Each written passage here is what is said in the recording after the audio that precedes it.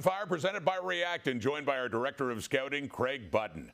Better playoff goaltender, Craig, Marc-Andre Fleury with the athleticism of his early 20s or Fleury with the wisdom of his mid-30s? Oh, the wisdom of his mid-30s. Rod, he's taken a flower out of our garden. You get better with age. And when you look at Marc-Andre Fleury, he is still in full bloom. I was better in my mid-30s too, Craig. Unfortunately, that was a little while ago. Josh Anderson, goalless in his last 11 games. Cause for concern? Yes, it is cause for concern. You're going to go stretches without scoring. His game is based on power and speed. He's got to bring that to the Canadiens. Better suited for a Vegas show, newlyweds go to a hockey game or Shea Theodore's act of illusion?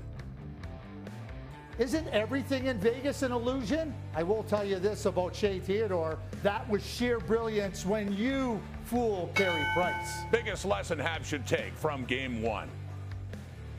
They have to do everything a half second quicker. The coaches can tell the players how much pressure they're going to face. The players that have seen it, they got to adapt for Game 2.